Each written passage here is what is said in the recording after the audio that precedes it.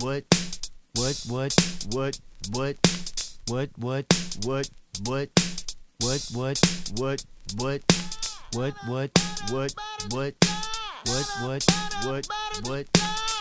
what, what, what, oh!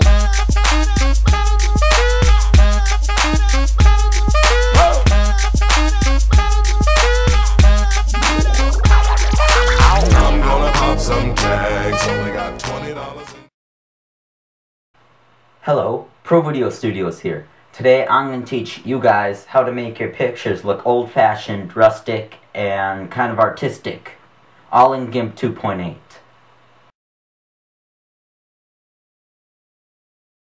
Okay, so first what we are going to do is, well, we're going to copy or cut all the images from our camera into the computer.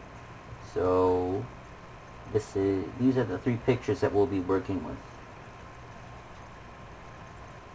This one,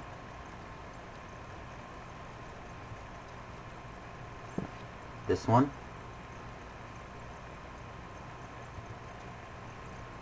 and this one. Pretty good pictures, right? Well, we're going to make them better.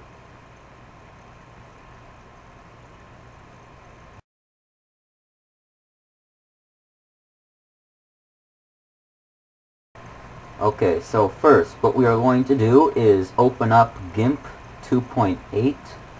It is a free photo editing software and it's really good. So here we have GIMP. We can just put these right here because we don't need them.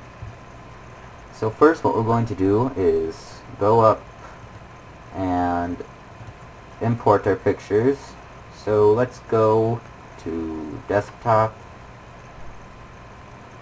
right there. Let's work with the one with the plants first. So we'll open that up.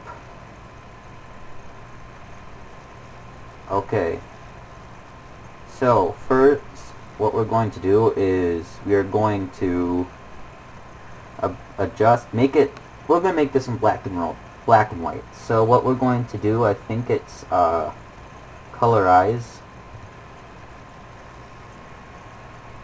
and then bring the saturation down all the way to 0, and that makes it black and white. Looks pretty good. But what we're going to do is we're going to make it even better, in my opinion. So we're going to go up to colors and do brightness contrast,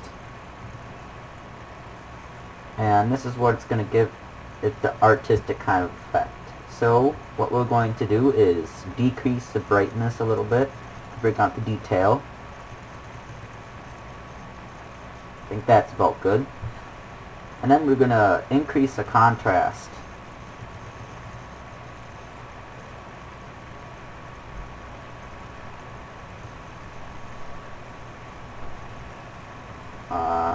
Okay, so I think that looks good.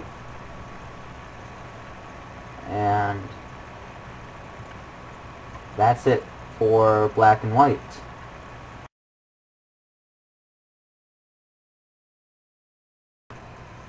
Okay, so now what we're going to do is we're going to make a picture look sepia, kinda. So we're going to open our image. Let's do this one.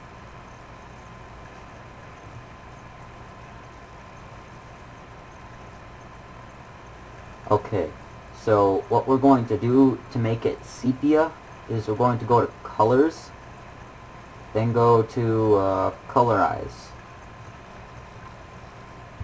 and that's not sepia. So what we're going to do is we're going to drag the hue slider to around kind of like 30-ish. You can see that it's a little more of an orange-yellow tone, and the farther, the less numbers, like the smaller the number from where we are right now, it's going to get more red, so we're going to go up a little bit to between kind of yellow and orange. So I think 37 is about good for hue. Now saturation, you're going to bring it down to not too much. Let's go with 35. Okay, and so let's go back up to colors and adjust our brightness and contrast again. So we're going to bring down the brightness a little bit, maybe.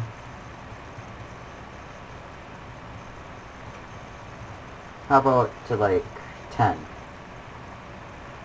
And increase the contrast again.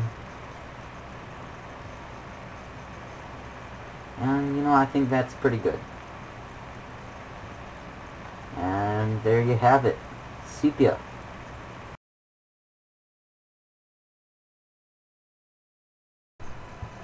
Okay, so how about we make another black and white image, because we have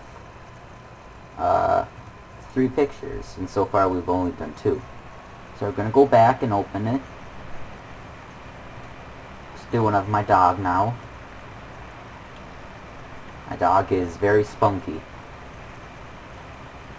Okay, so we're going to go back up to colors, colorize, bring the saturation all the way down, go back up and do brightness contrast, bring down the darkness, the brightness a little bit because it's already kind of dark, then increase the contrast. I think that's about good. And there you have it, another black and white picture.